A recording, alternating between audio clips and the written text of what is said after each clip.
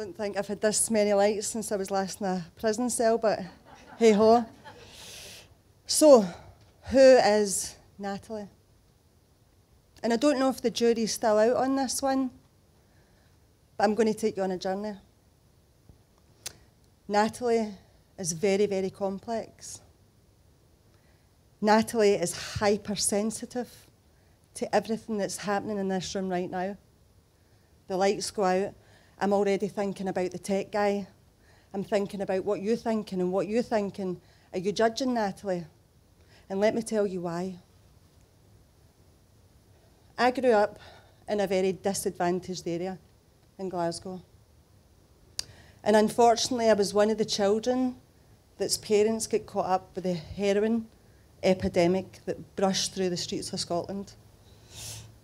And that's difficult to talk about. It's difficult to talk about how complex you are as an adult when you're still in a process of healing. My childhood, there was lots and lots of pain, lots of misery. And now as an adult, I scored 10 on an ACEs questionnaire. So every type of abuse that could happen in your life happened to me. My father died in 1986 while in prison, in a suicide cell, and he committed suicide. And for my whole childhood, I blamed myself. Did he kill himself because I wasn't good enough? And that created such a divide in my family. And it was a divide that was never to be repaired again, because it created a broken in my mother. And it was a broken that she could never come back from. And my grandparents focused on that broken, and they then removed me from my mother's care. Which, if you're already a complex kid from a disadvantaged background, scoring already 10 on an ACEs questionnaire, then being removed from your mother, already thinking, did my father not love me enough to stay alive? Now thinking, does my mother not want me? Does she not love me enough to fight for me? Because she kept my sister, and I couldn't understand. Me and my sister were incredibly close throughout all of our life. And my mother would always say, when I'm not here, you only have each other. And we always remembered that. So although my sister lives in California today, we speak 5 times every day on the phone. From the first minute she wakes up in the morning to the last thing before I go to bed at night. Because she's the only person in my life that didn't abandon me. She didn't reject me.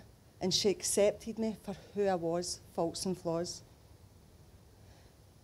My childhood was difficult, and as were my school years were incredibly difficult, because this word that we throw around, 2 words, normal and love, and I don't know what they mean, even today. What is normal, and who defines who's normal, and what is love? I know that I think we love, that I have this overwhelming feeling, but I don't know what love feels like.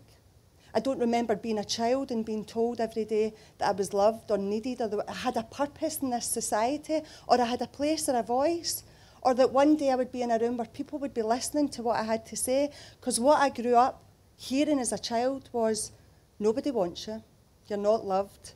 Why do you have to behave like that? Why can't you pull your socks up? Why do you always need to be the loud one? And now, knowing what we know, I was displaying all sorts of adverse childhood experiences and so many layers of complex trauma because people projected things on to my life, to my childhood, I could never take back. Men took from me as a child what I could never be replaced. Because when you take that and it's gone, the void is there. It can never be filled. So growing up was incredibly difficult because although I had friends who loved me dearly, and they did, we were so close. I could be in the busiest room, just like this, and feel so alone. I could be in the greatest company. I could be sitting with Billy Connolly. The conversations could flow, and so could the laughter. But I would be inside my head thinking, am I good enough? Do they love me? Is what I'm wearing okay? Because I was so critical of self, so disconnected from who I was ever supposed to be. Never nurtured, never feeling like I had a place in society. I didn't even know what career I wanted to have. I just knew that I cared for people. So my work experience would take me to some hospitals because I thought maybe I'm going to be a nurse. But my disadvantaged life had another journey for me. Drugs and alcohol became the only comfort blanket, the only thing that ever accepted me for who I was. Drugs and alcohol didn't discriminate. They just welcomed me in. And they loved me. And I went to every corner of the globe to escape me and the drugs that I took. But I took the problems with me because I was the problem. The problem was in self. I went to Greece to work. I found copious amounts of MDMA. I went to Manchester to work. I found crack cocaine. Eventually, I went to California. In the first few years, I thought, you've done it, you've done it. But I was drinking alcoholically, and I hadn't done it. It was fake it till you make it, and I wasn't making it. And I met a man who I thought loved me unconditionally for who I was. I thought he accepted me, and he was a powerful man, very, very powerful man, very controlling, but I thought that he loved me. And he projected that power in unimaginable ways. The trauma that I had experienced as a child had nothing to what this man was going to put me through. And he was a big player in America, part of the Mexican mafia, so I was controlled. I couldn't go out, I couldn't leave, I couldn't do what I wanted to do in my life, and was introduced to a drug called crystal meth. And this was the warmest comfort blanket I could ever wear, because this man was abusing me sexually, mentally, physically. I would come home and I would have another woman in the next room having sex, and I had to live that life because I didn't know how to escape. I was too scared to leave. And then I became pregnant.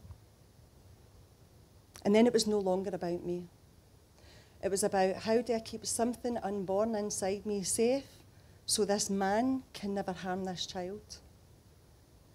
And I called my mum back in Scotland and asked her to get me a flight home. And I escaped California 2 days later. And I mean escaped because I did escape. I was in the back of a 4x4 van with a blanket over me, driving to San Francisco airport. Quite traumatizing. I was 27 years old. I was lost. I had no money, had no career, and I was 5 months pregnant. The whole flight home, I questioned, how can I be a mother? Do I put the baby up for adoption? Should I give the baby to my mum? If I can't look after myself, how am I supposed to look after a child? But I put all that aside. And I thought, nope, we're going to do it. And I gave birth to my son. And this word love, I don't know if I loved him. What I do know is the most overwhelming feeling came over me. And I presume that's love. But if you don't come from a childhood having experienced that, how do you know?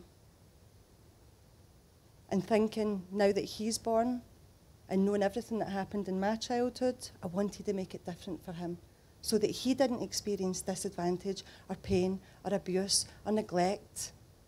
But that's not the way it was to be, because I was still broken. Everything in me was still broken. I had massive, massive abandonment issues. Every relationship I picked was with a toxic man that would just treat me like dirt, because that's what I was mirroring. I was mirroring a complete disconnect from self and not believing in me because no one believed in me for me. No one told me I was good enough. I didn't have the ability to love myself. And I met another man, got into another toxic relationship, and out that came another beautiful kid. But I was the same broken. And one day I couldn't take it anymore. I was using 6 and 7 grams of cocaine every day and drinking 3 bottles of wine with 2 children, working a full-time job and getting them to nursery.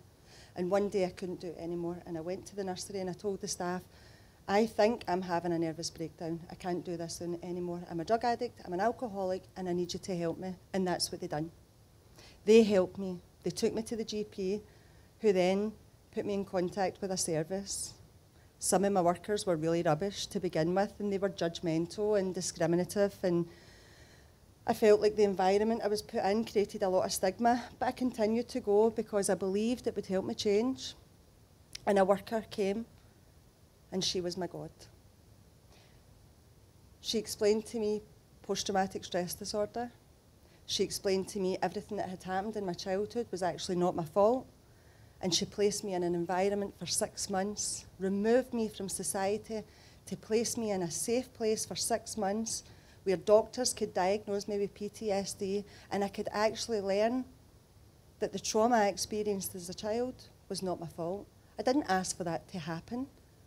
I didn't ask for all those men to take from me what didn't belong to them.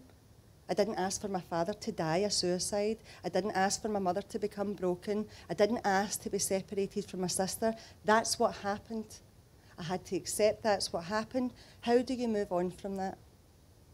So what I done was I learned to believe in a power greater than me.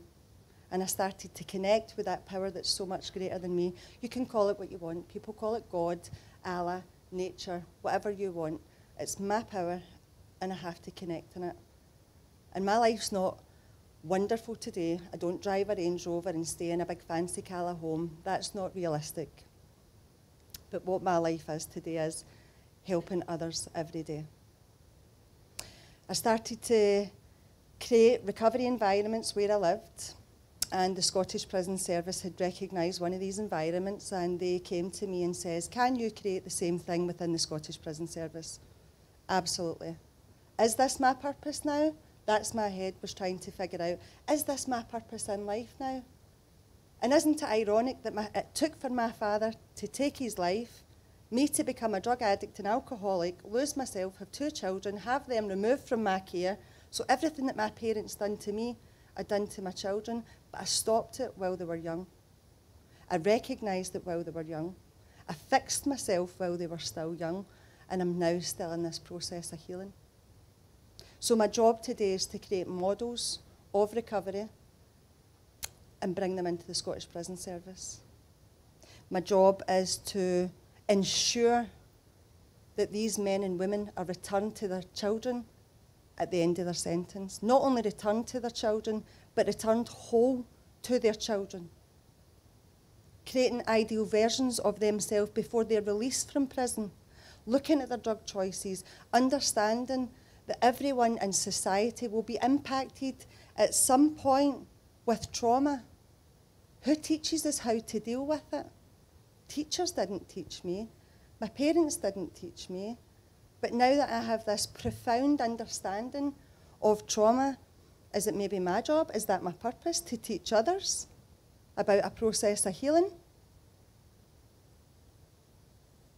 My family's complex, and they're difficult, and they're dysfunctional, and they're crazy, but they're mine.